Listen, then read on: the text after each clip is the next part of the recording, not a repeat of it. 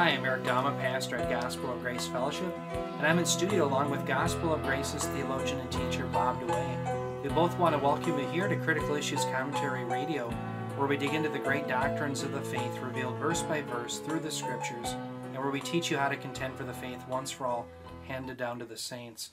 Well, as always, Bob, it's great to be with you here in studio, and I've been very excited to discuss with you your article that you wrote.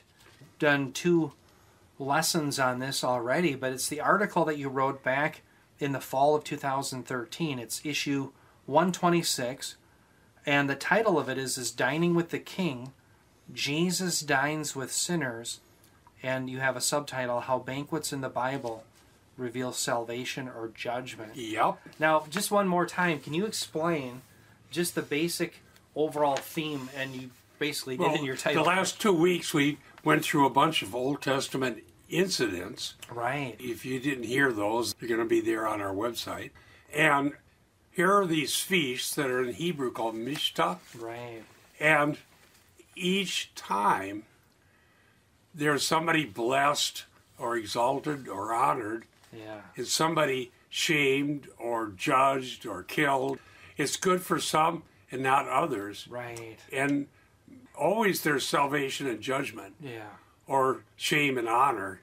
Wow. And usually there's a reversal going on. Yeah. Like in the book of Esther that has the most usages. So we talked about that. Yeah. Amen. And also what happens is God's purposes are going forward. Right.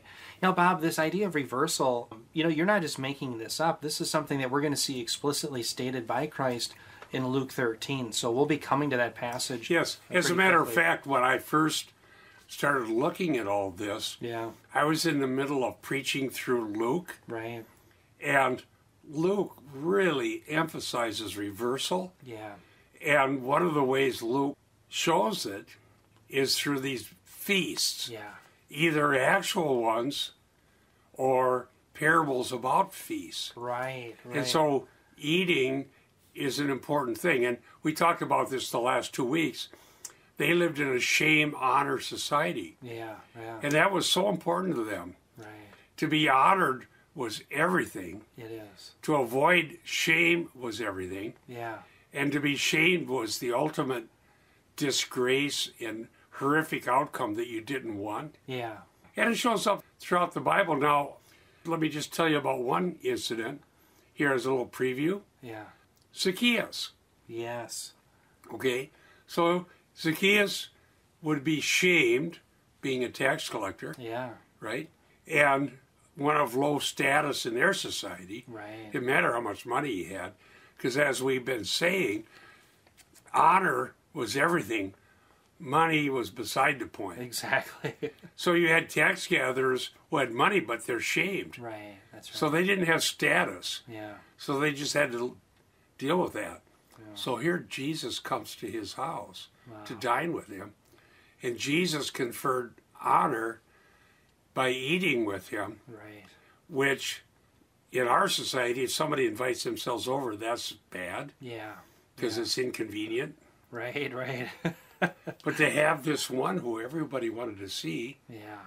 and this is more than just a children's story about a little guy going up a tree. Yeah, the wee little man was he. It's about the shame, honor, and it's Right. about reversal. That's right, yeah. So Amen. that's what we're going to learn. Now, today, we want to start by focusing on Isaiah. We'll see Yeah. how far we get. Well But said. there are some prophecies in Isaiah that are predicting shame and honor, salvation and judgment in the context of banquets. Amen. That's right. So, Eric, Yeah. I don't know if you have it open to that, but first of all, I reference Isaiah 5:12 to 17. Right, right. Yeah, let me turn to that. And this is an interesting passage in that in Isaiah 5, I know there's a song that's sung by Isaiah, and it almost serves as an object lesson where he sings of this love that God has for his vineyard. And of course, the vineyard is Israel, but the way Isaiah does this song is he sings of a beloved and benevolent vine dresser and vineyard planter, and of course that's Yahweh.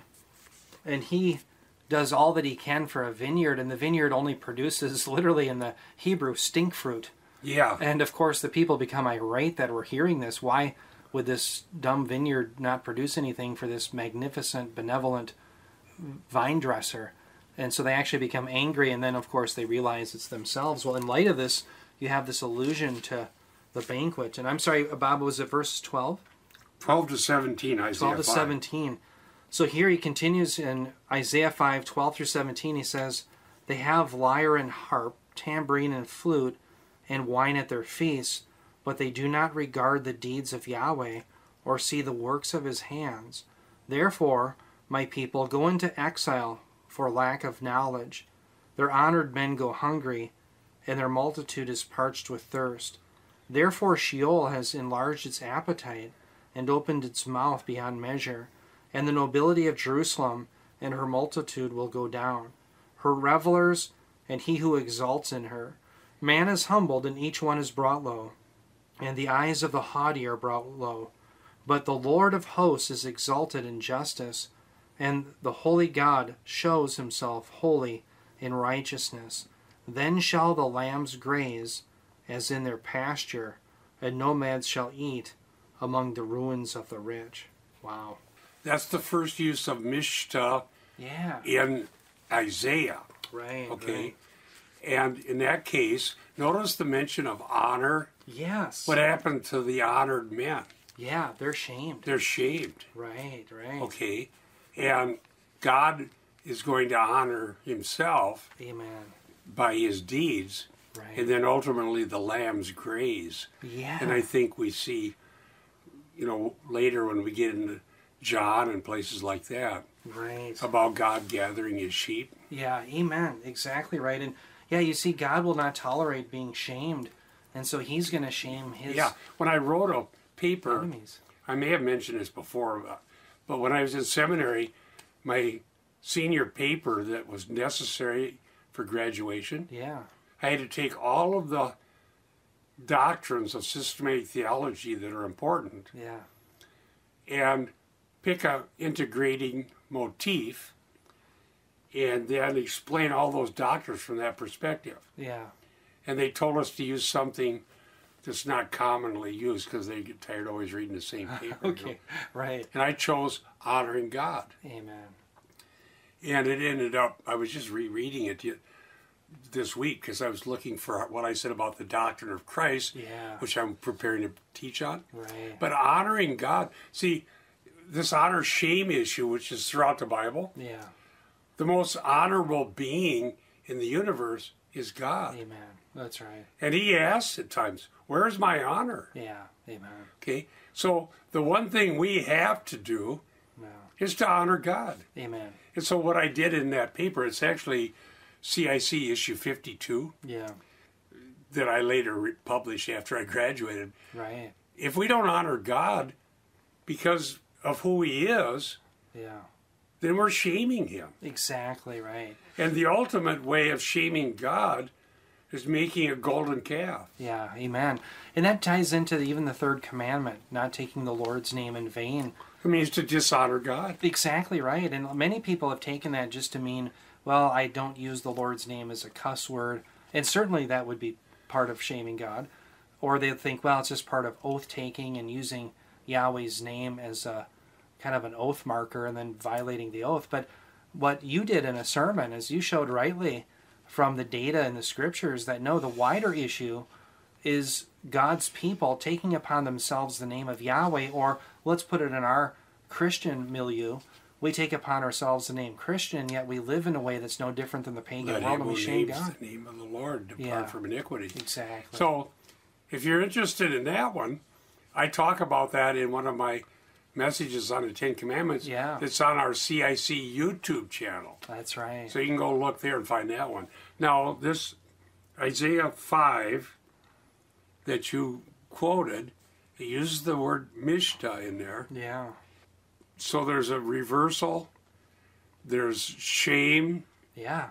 And God is the one who should be honored. Right, exactly. Isn't that the That's key? exactly right. And then I think you rightly point out in your article that this foreshadows then this picture of a reversal in which God will be honored, but his people will be honored one day because he's going to bring a faithfulness that they couldn't bring about. And he's going to do that work. And we find that in Isaiah chapter 25. Yeah, that's where we're going to go. So the next use of Mishta in Isaiah is in Isaiah chapter 25, 6 through 9. Yeah, now, Bob, what's interesting about this section is it's within a whole section called the Universal Kingdom, where there's two major points that Isaiah is driving at. It's all the way from Isaiah 13 all the way to Isaiah 27. And the focus there is the Davidic kingship of the future Messiah, but also the future reign from Zion. And what's very interesting is in this particular section that we find the reference to the Mishta in Isaiah 25, there's a contrast between two cities, the cities of ruin, or I should say the city singular of ruin. Sometimes it's called the city of chaos. And we see that, for example, in Isaiah 24:10. Well, that's contrasted with Mount Zion. Mm-hmm. It's going to be the city of God's rule. Well, when you follow that all the way through the scriptures, it ends up leading to, in the book of Revelation, Babylon is the city of chaos, and that's going to be thrown down. It really represents man's arrogance, his attempting to make a name for himself while he's shaming God. So that's like all the way back to Babel. Exactly, but what did God do? He turns the table and does the reverse. So they were going to create their own honor. Yeah, exactly. And that's exactly what was going on in Isaiah 5. That's right. Because the wealthy are throwing a banquet for themselves yeah. to honor themselves. Right. It's shocking. Yeah. That's not valid. No, it's not valid. That's right. So we need to humble ourselves and pray that God would show honor to his own name by saving us. Yeah, amen. Well said. And what's so interesting, Bob, when you wrote this, I think you're exactly right in your take on the whole idea of reversal. In fact, what's interesting is there's two songs that bracket this Mishta. One is a song of the ruined city, the city of chaos, in Isaiah 25, 1 through 5, where the people of God sing about the destruction of their enemies and the fact that the city of chaos, Babylon's thrown down. Well, then you have the Mishta, this eschatological banquet, and then right after that there's another song, and it's the exaltation of the strong city and how God is going to reign from that. So the Mishta is bracketed by song. One is about the downfall of the enemies of God, their shame. Yeah. And the other one is about the exaltation of God and his people. And then you have the Mishta in between, and it just ties in real nicely. So the Mishta often is related to song and wine. Yeah. Amen. Okay. And reveling. Yes. You were saying their wine was actually stink fruit. Yeah, exactly. That's bad. That's bad, yeah. That's not good. Yeah, that's all they produced because they had, in fact, violated their covenant obligations and sinned against Yahweh. You know, I pointed out in my article that these Mishta feasts in the Old Testament are all really about the gospel. Amen. Because that's what they're pointing forward to. Well said. That God is bringing the gospel, and he preaches the gospel to the poor. Yeah. Wow. And the ones that thought they had everything are brought low. Right. So there's always this reversal going on. It is. It's really there, isn't it? Eric, could you read then this next passage in Isaiah where Mishta is found, and that's in Isaiah 25, 6 through 9. Certainly.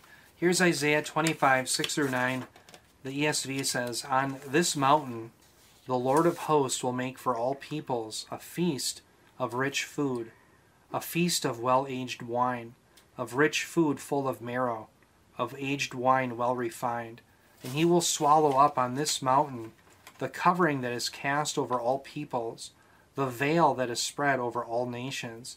He will swallow up death forever, and the Lord God will wipe away tears from all faces, and the reproach of his people he will take away from all the earth, for the Lord has spoken. It will be on that day, behold, this is our God. We have waited for him, that he might save us. This is Yahweh, we have waited for him. Let us be glad and rejoice in his salvation." Wow. Wow. That's exciting. So it is about salvation. Yeah, amen. So salvation is portrayed as a lavish banquet. Yeah. And he's swallowing up a veil or a covering. Right. It says he will swallow up the covering, which is over all people, even the veil stretched over all nations. Yeah. So now this goes beyond Israel. Yes. To all nations. Right. Now remember that in the Old Testament, back into Genesis, at Babel, they were trying to honor themselves. Yeah. And God confused their languages, and they were scattered. Right. And then there's this table of nations. Yep. And God draws out the boundaries of the nations, according to the Bible. Yeah, right? Right. And so, because of man's desire to honor himself, which you were talking about, God scattered them and put them under the sons of God. Yes. Deuteronomy 32, right? Right, amen. Okay, so now we have a prophecy about this covering or veil that at some point is going to be taken away. Right. And there's going to be eschatological salvation. Yeah, amen. So this is really important. And I pointed out in my article that this is really the background for a lot of the banquet scenes in the Gospel of Luke. I think you're exactly right. And what's interesting is when it talks about this veil being removed at this banquet and what happens in the day that the Lord reigns from his holy mountain, which is Zion. And by the way, this all ties back to Isaiah 2 when he makes this promise that the swords will be beat into plowshares and the spears into pruning hooks, etc. Well, what's interesting is this veil that's going to be removed. We know that it has to do with death because the very next verse he says he will swallow up death forever. And I think you make a good point, Bob, that I don't think we should limit this to either, well, just the first advent or just the second advent, but it really has to do with both, in that death oftentimes in the scriptures has to do both spiritual death, that is being separated from God because of sin, and physical death are on the table here. And the idea then is that because people are going to have the veil removed, as we see in the idea of regeneration promised by the new covenant, people are able to come to faith in the Messiah, where they can find forgiveness of sins, and then they're spared from physical death in the resurrection, and they have a partaking in the Lord's kingdom. So I think both are on the table. So we don't have to choose either or? I think you're right. Well, that's how I interpret it. Yeah. Because if you limit it to one or the other, you're losing something. Yeah, exactly. For one thing, something did happen when Messiah came. Yeah. That did remove, in some sense, this veil. Right. Because now special revelation comes to the Gentiles. Exactly. See, before, all they had was general revelation. Exactly. And they didn't have the oracles of God, as it says. Right. Yeah, and the problem with general revelation that we learn in Romans 1 is that it's only good enough to hang you, as the old saying goes. It's not good enough to save you. Right. Yeah. Exactly. So this is God wonderful. brings salvation to Gentiles. Right. It was prophesied in the Old Testament. Yeah. But the Jews in their rabbinical teachings really didn't notice that so much, did they? Right, right. They just saw the Gentiles as the shameful goyim, and they were unclean. That's right. And you know what's interesting is that's a theme that we see all the way back to Genesis 12:3, that even God's dealings with Abraham was going to be a blessing to all the nations, not just for Israel. And that follows right after Babel. You have God bringing a new humanity, a new nation that will bring honor to him through Abraham. And through Abraham obviously comes Messiah, but Messiah's work is for not just Israel, but the Gentiles as well. Right. Yeah. So he comes as the promised one to Israel, but he also incorporates salvation to the Gentiles. Yeah. Amen. And so you see that in Acts, like Acts 1:8. Yeah. You be my witnesses in Jerusalem, Judea, then Samaria, Amen. then to the ends of the earth. Amen. That's a major theme, too, in the book of Isaiah. This is so prevalent in Luke. Yeah. And actually Luke Acts. It's amazing. I've been teaching this for so long, and I'm so blessed and so honored to even share in this, or to be able to see it. That's right. And to rejoice in it.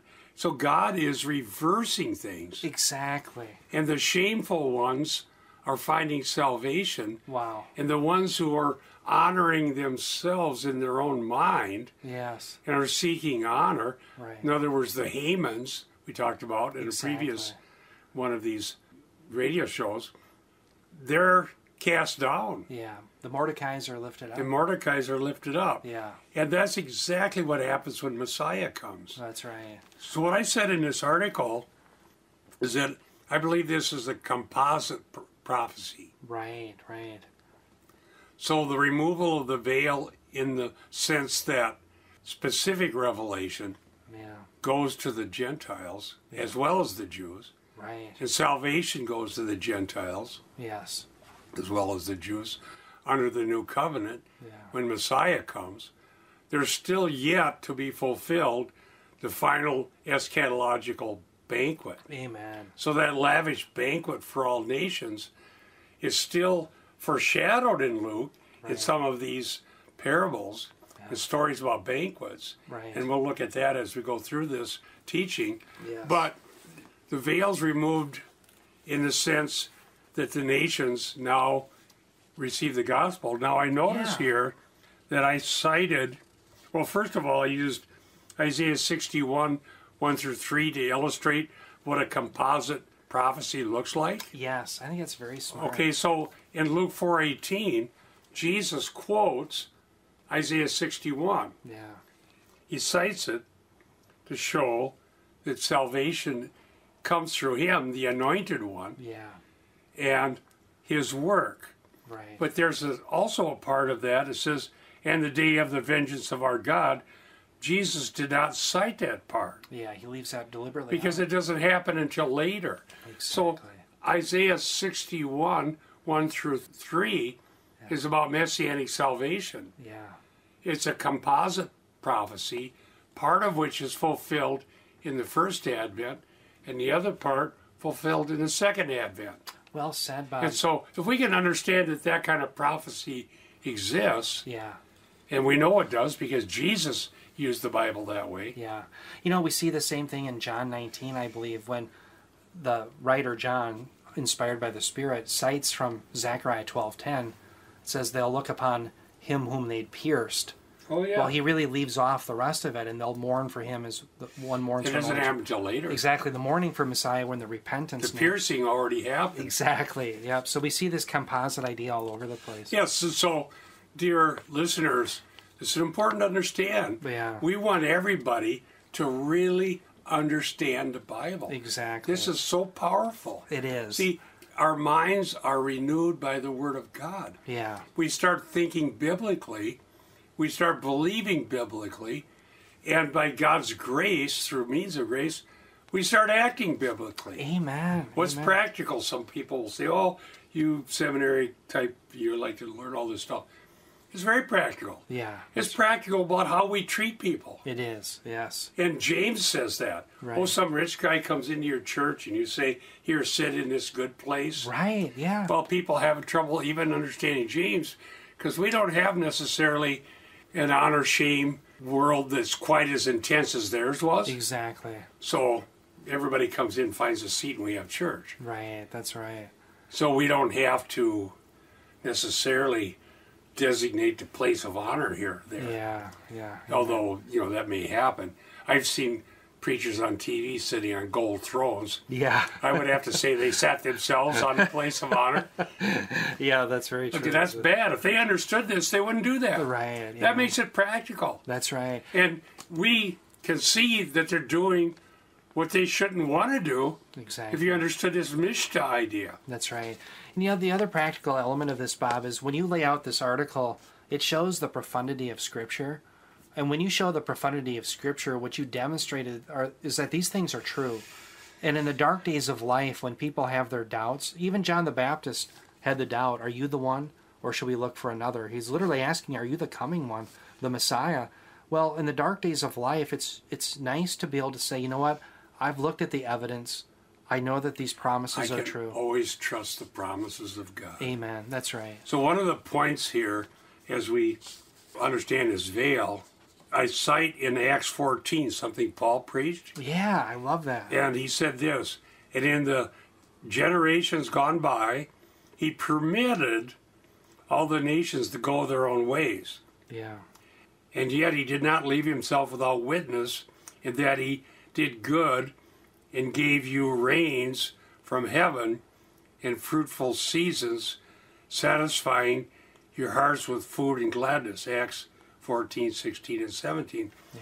So here's some categories that we can see from Paul's sermon in Asia Minor. That he permitted the nations to go their ways, but what they had was general revelation and common grace we use as a theological category. That's right. And what is that all about? Well, the rains that cause the garden to grow, bear fruit, don't discriminate between the Christian and the non-Christian, or the Jew and the Gentile. The rain falls on they're the for just everyone. and the unjust. Yeah, so people can see the glory of God in creation. Exactly.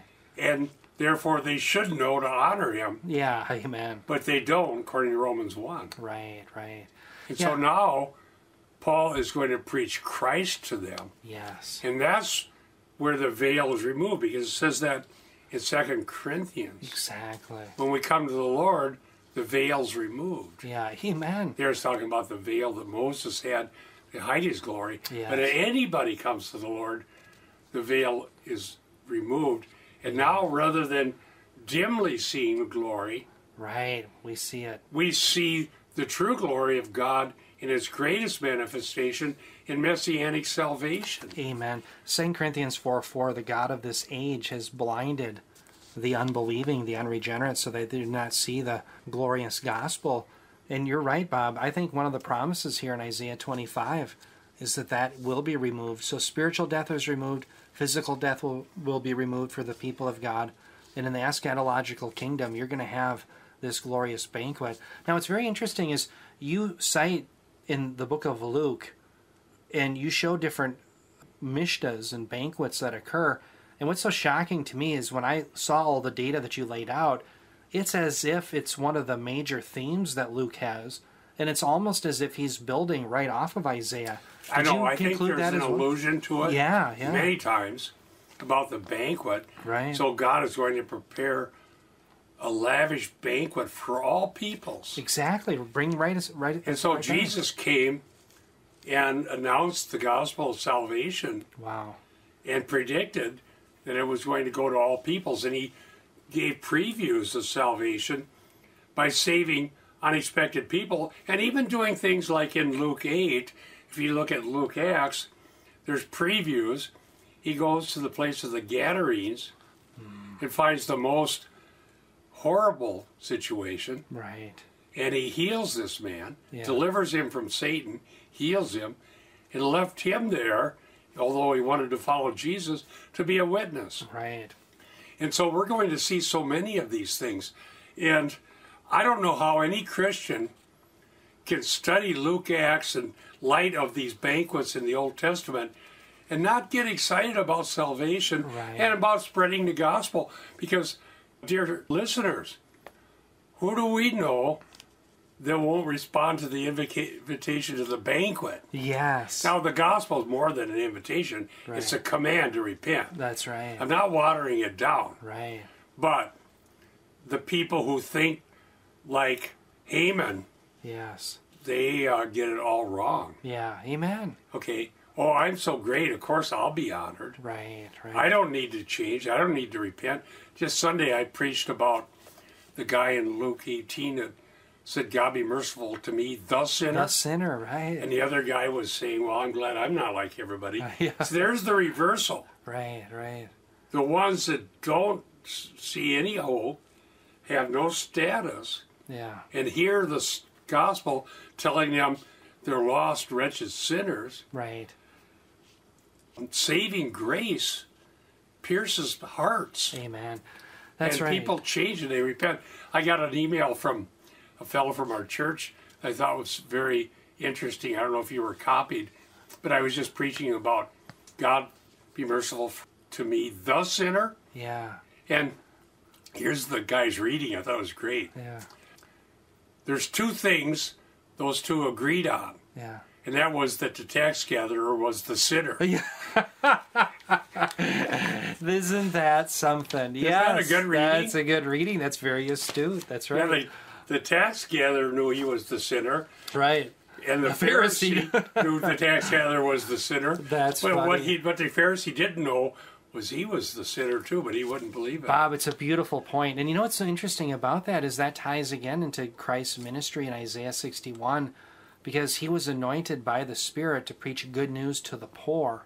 And I think the poor there isn't just financially poor, but it's the poor in spirit, I think is what it says. The shamed ones. The shamed ones, exactly. Whoever's the shameful. Right. And those who realize that, truth be told, they have nothing going for themselves. We're the shameful. Exactly, like Mephibosheth said. Yeah, well, it always goes back to Mephibosheth. Yeah, who might have been a dead dog. Yeah, I'm a dead dog. I'm the shameful one from nowhere. I got nothing going for me. That's right, that's right. And Paul labors that point in 1 Corinthians. He says, not many of you were high and mighty in the world's eyes, but yet God called you, and that's the wonderful news. Well, dear listeners, maybe today this is sinking in. Yeah. And you're understanding, I haven't honored God.